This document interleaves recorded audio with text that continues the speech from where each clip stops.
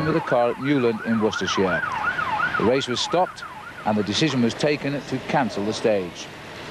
The accident, which is unprecedented on British roads, has stunned the organisation. Everyone, including the athletes, want their sympathies known and have donated the day's prize list to the officer's family. On behalf of everyone, we also express our deepest sorrow. Well, I've been associated with cycle racing on British roads now for more than 30 years, and this is without doubt one of the saddest days I can recall. But while we await a statement from the British cyclist Chris Boardman on behalf of all of the riders, we offer you now this report of the race so far, a race which has been temporarily suspended because of great tragedy.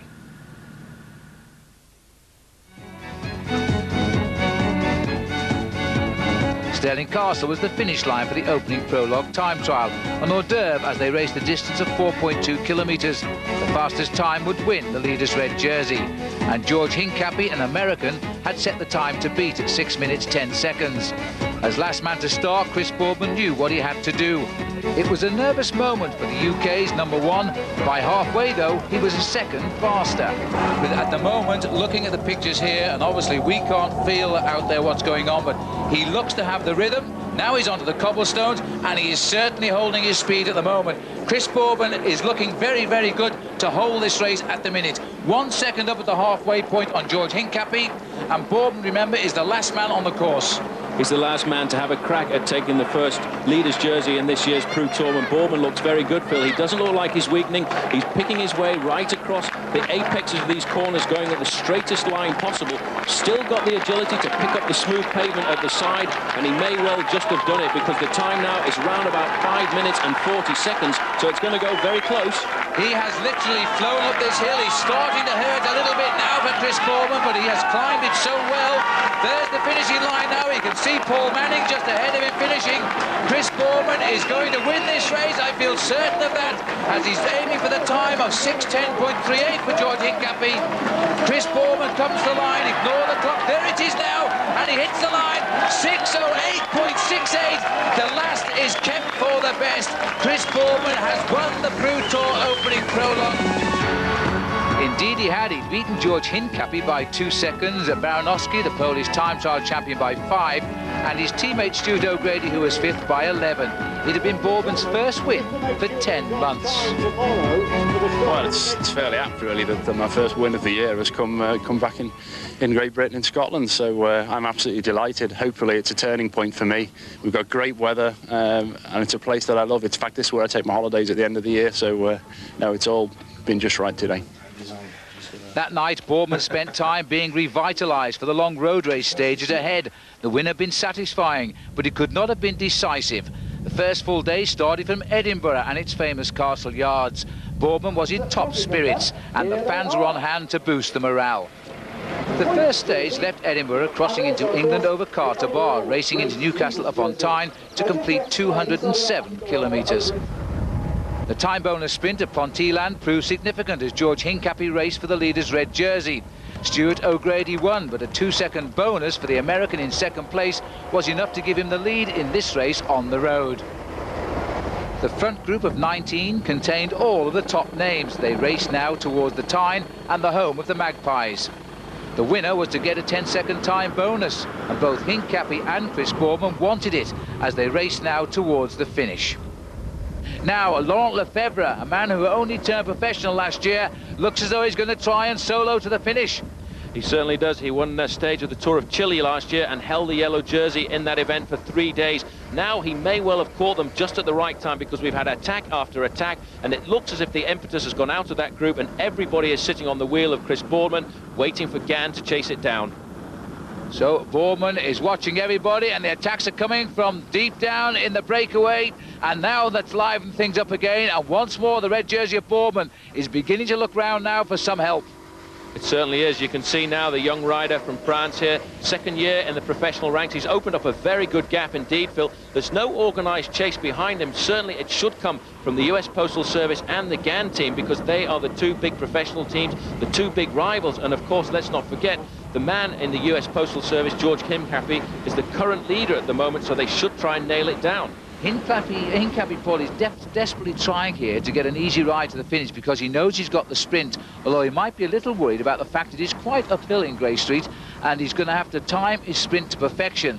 And first of all, they're going to have to bring back this breakaway because he's giving it just about everything now, young Lefebvre. In fact, one man going clear now. Chris Boardman has been doing so much work at the front, and it appears that he's just ridden off the front of this group. And you can see there, Hincapie in the green jersey just following Stuart O'Grady. Well, this would be a great ride by Lefebvre if he can pull this one off, because when a young professional gets a win in a big international stage race, all the big teams start to sit up and take notice. He hit him right with terrific teamwork, which Neil Stevens started, and Lefebvre is now set to finish here. This is the nice, very fast descent down to the quayside in Newcastle upon Tyne. Then we will go along the quays, turn left up Grey Street. It is a hard climb at the end of more than 200 kilometres, even to these guys, but he's almost home and safe here.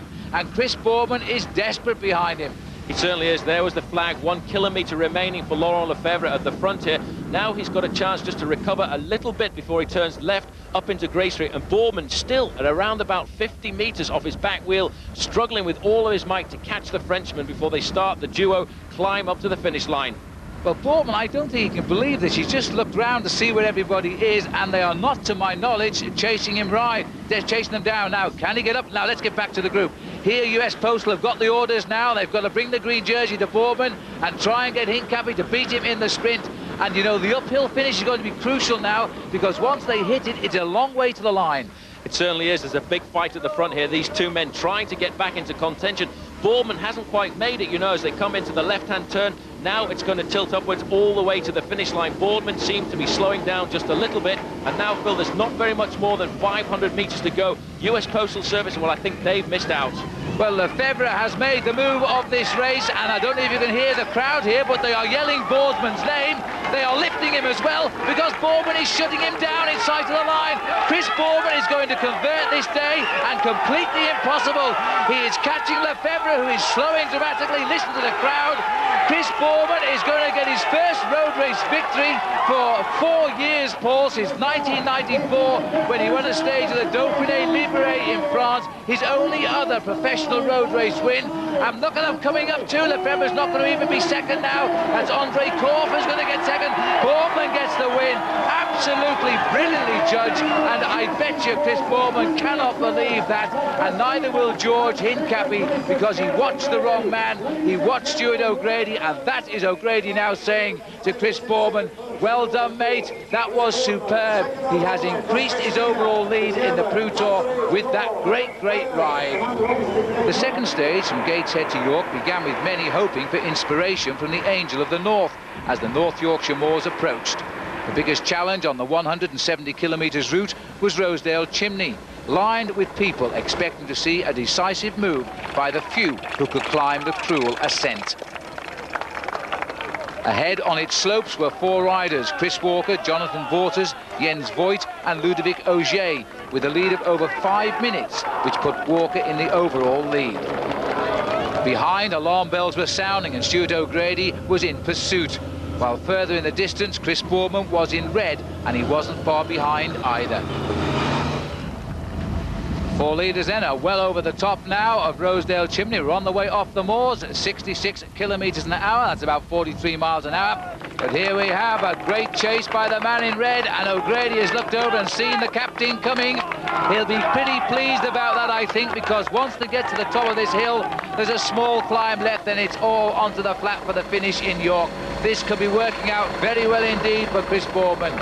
O'Grady looks over his shoulder, visibly slows when he sees it's the red jersey of his team leader coming up. That's a sign of a great tactician. He knows he's done enough now to get over the top of the Rosedale Chimney, but further down, a lot of problems for Eric Boeswinkel. Well, they say Holland is flat, and certainly there's no hills like this, even in the Valkenburg region of Holland. But Boeswinkel is up and gratefully receiving the pushes of the crowd. Now back to O'Grady at the front. He knows now that Chris is coming, and these boys are strong today at the right time. They certainly are. In fact, a serious group starting to form here. This is going to be a counter-attack. Stuart O'Grady looking over his shoulder, now waiting for Boardman with Baranowski and Neil Stevens. This is Rob Hales for the Bright Boys team, and it gives you a chance to see just how difficult it is to get over these climbs here in the Yorkshire Dales. Go on, keep going, keep going, go on! Well, everybody's legs are aching just watching Rob Hales there, but these boys are sprinting to the top now. They are still some distance behind the leaders, but it's O'Grady who goes over the top, followed by Chris Boardman, and being joined by US Postal Rider. That's the gap, Paul. 5 minutes 10, and Chris Walker is still the leader of this race. But the gap was coming down, and with 20 kilometres to go, Boardman's group had caught the leaders. Now there were 8 men in front. While behind, George Hincapie was in a group also trying to fight back into the picture. Boardman was back in charge, and he spoke with O'Grady to plan the best way to play their final cards on a day which had swung around in their favour. Chris Boardman had told Stuart O'Grady he should try to win the stage. Boardman himself seemed prepared now to sacrifice his red jersey. Well, this should have been a decisive stage. It should have been the stage when everybody said Chris Boardman wouldn't make it. Well, just look at this now. Boardman has springboarded his teammate towards the line now. As Boardman drops away, O'Grady's going forward. Well, there's an attack came. This time it was Darius Baranowski going across the front there, marked by the man in the purple jersey. That is O'Grady, another rider coming across. This is the best placed rider in the US Postal Service team. He was 5th this morning, trying to outfox everybody. Look how comfortable O'Grady is on his wheel, though. O'Grady has been simply superb today, and he's now, I think he's been told by Chris Boardman, you've got to try and win this, mate, and he's gone forward with the break, and they are going. This is the chase group. You can see the others in the front. This race is going to be ever so close when we get to the line. Well, this is Boardman now leading him round the corner on his wheel. One of the other US Postal Service riders, it must be Bortas, because he's been caught out in the split. Looking up the long straightaway, the leading group now of 5 riders coming together with just 1 kilometre left to go. On the back there, number 11, is the Festina rider, Neil Stevens. Well, we saw Neil Stevens yesterday as we came into Newcastle make an attack for the line, and he's done it again. It is a perfect move, and this again is how he won a stage of the Tour de France. Certainly is. He looks over his shoulder. There's no reaction come from the other 4. It could be the one for Steve-O this afternoon. Everybody loved this rider. The crowd at the finish line would like to see him win. He's such a popular rider. Looking over his shoulders now, Baranowski trying to see just what the reaction is from behind. This could be what Steve-O needs. He's got around about 10 seconds over the 3 riders chasing. So Stevens, in fact, we can see it, has been brought back, so he's been caught, and he must be able to see the line here. Stevens, if we look at the pictures on the left now, and he has been caught by the chase group. Baranowski is in there as well. Jonathan Clay, who rode so well, is on the wheel now. And right at the back of the group is Stuart O'Grady, with the rest of the race chasing them down. This is going to be a tremendous sprint finish, and it looks as though Johnny Clay is going to have a go on the left. He's had a wonderful day. O'Grady's on his wheel, trying to come to the middle, and he's been hooked. Clay has pushed him out to one side, but O'Grady gets through. He gets the bonus of 10 seconds. He is going to be the new leader of the Tour, because clearly there is a time gap back to the rest of the race. Here comes Chris Boardman now. The clock is counting down the gap. 13 seconds it is, and that'll be his deficit now behind Stuart O'Grady tonight. And look at George Hincapie's group. They were right on the back wheel there of Chris Boardman. This race is still a battle of seconds. These guys, well, are they friends or what? Well, it was the 3rd stage win to Gann, and O'Grady now had the leader's jersey, holding a 13-second advantage over Boardman. Baranowski was 3rd, and Hincapie was down to 4th. It was a great feeling for the likeable Aussie.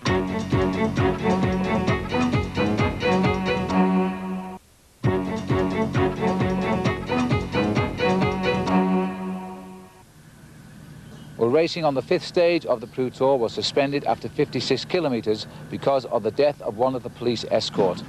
Under these tragic circumstances, the race has been temporarily suspended.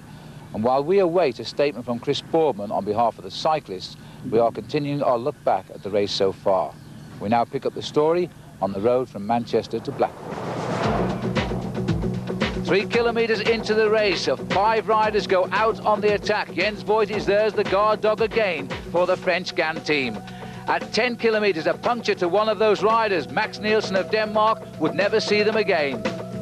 On to 30 kilometres, the climb of Home Moss, and the weather was getting worse. It certainly was. The clouds were coming down, making it very difficult, but still, the man at the front in the polka dot jersey as King of the Mountains would lead them over the top. Jonathan Bortas taking maximum points over the summit. So 12 points for him. Jens Voigt was 2nd, Mark Walsham 3rd, and Guillaume Auger was 4th. The main field were tracking them 1 minute 10 seconds behind. and they were taking it very carefully indeed.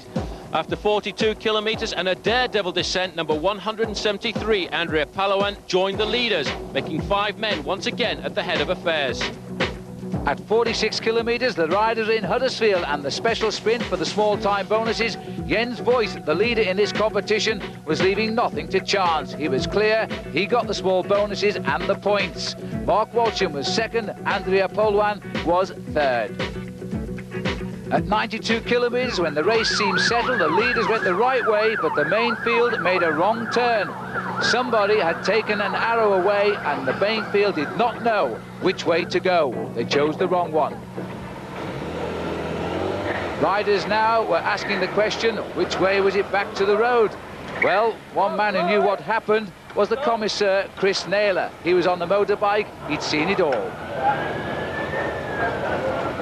It appears that somebody has removed the direction arrows prior to our arrival, and then of course with the speed people come in, they didn't know which way to go, so it's a general mistake with spectators probably removing the arrows between the leaders and the peloton.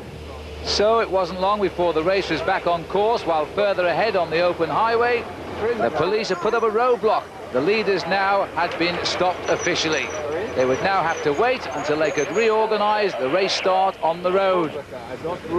Jens Voigt didn't look too worried, and neither did the rest of the men. Back in the main field, Neil Stevens on the far right was having a chat.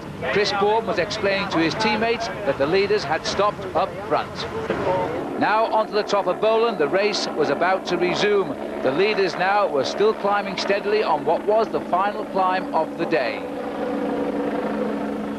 The main field now stopped to re-establish the situation, and they were going to be released with an estimated time gap of 6 minutes, Paul. Exactly, that was the time gap when the confusion started, 5 minutes and 45 seconds to be exact. And now what they had to do was get themselves organised, but it was going to be a lot harder for the 5 men in the front because they had been stopped for 30 minutes at the side of the road. And it proved more difficult for those 5 leaders. They were swallowed up on the run into Blackpool as we approached the pleasure beach. The field was in full flight, heading for the line. And it looks as though we are going to see, for the first time in the PruTour now, a big sprint finish. Certainly a lot of good sprinters in there. The Festina riders riding very close to the front for Andrea Korf. Chris Walker not far away either. But also the GAN men starting to organise themselves, because Stuart O'Grady, the leader, has proved to be one of the fastest sprinters in the event so far. Festina man on the right-hand side, he's done his job. He'll sit up and swing to the back, but it looks as if they've lost a few places there because they're back in 9th and 10th place. Well, still the Bright Boys, and that's a good name for them, isn't it, from Great Britain, sitting on the front. They've now got a little bit of crack down in the centre of the big peloton. This is the left turn. We're now on to the Golden Mile and heading up towards the Big Dipper, and I know all about that as the race comes up now towards the line. Now, this will be a terrific sprint here. John Clay and Matt Illingworth are leading out. They hope Chris Walker, there he is, in 4th place. And also, not too far away is the mauve jersey of Jens Voigt. He's looking to pick up now the red jersey of Stuart O'Grady, who's also there. Well, there's the red jersey of O'Grady in about 8th place there. There's the 1 kilometre banner. Now Johnny Clay really has to bury himself. This is an ideal finish for the sprinters. It's a straight road. You can't make any mistakes, and you've got room to manoeuvre and get into the ideal position to unleash that sprint. Well, this is a fine piece of pace-making here by Matt Illingworth. He's going to hold them as long as he can, but it takes a bit of holding now as the rush is coming on the left. The big Map boys are making a run. Now, they also have a top sprinter on this event, Jay Sweet from Australia. Neil Stevens on the right of our picture is trying to lead out his big teammate, Andre Korf of Germany on the Festina squad. Over on the left of our picture now, the GAN team are making a run as well. They are thinking of the red jersey now of Stuart O'Grady, because if he snatches a time bonus here, he will increase his overall lead. So it's the Aussie from Festina now. Stephen has got the lead here. He's making the run for line very, very early. Look at Stuart O'Grady in that red on the right, and that is Magnus Backstead in the white jersey on the left for GAN. Now we're opening for the line, and Jay Sweet has appeared. Jay Sweet for Big Matt has appeared just on the back wheel there of Backstead. Backstead is coming up for GAN now. Sweet is kicking hard. Jay Sweet is coming up to the line. Sweet will take it. Backstead second, and I think Stuart O'Grady got 3rd place right on the line. That was a tremendous result if he did. And the photo finish shows he did. O'Grady getting a 4-second time bonus to increase his overall lead. There were no other changes overall, but O'Grady was now 17 seconds ahead of Boardman and 29 ahead of Dariusz Baranowski of the US Postal Team. Before the race had arrived, the Army's top parachute team, the Red Devils, were delivering the leaders' jerseys in style.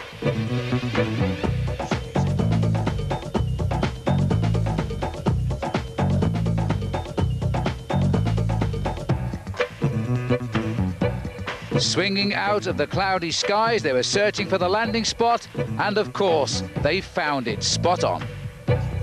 And so to the podium with all the leaders' jerseys in the PruTour. Stage 4 of the event moved away from Chester via the Cat and Fiddle to Nottingham. The Cat and Fiddle, the high spot of the day in the Peak District. And by the time they got there, 2 British riders were on the attack. They'd broken clear at 24 kilometres. Kevin Dawson of Great Britain and Julian Wynne of Wales in second place here. But the main attack of the day was coming from Dariusz Baranowski further down the climb. Starting the day 29 seconds behind, he was gaining enough time to become leader on the road. He joined his teammate Tyler Hamilton, and together they tried to leave the race behind. He was now the leader on the road, albeit by a single second.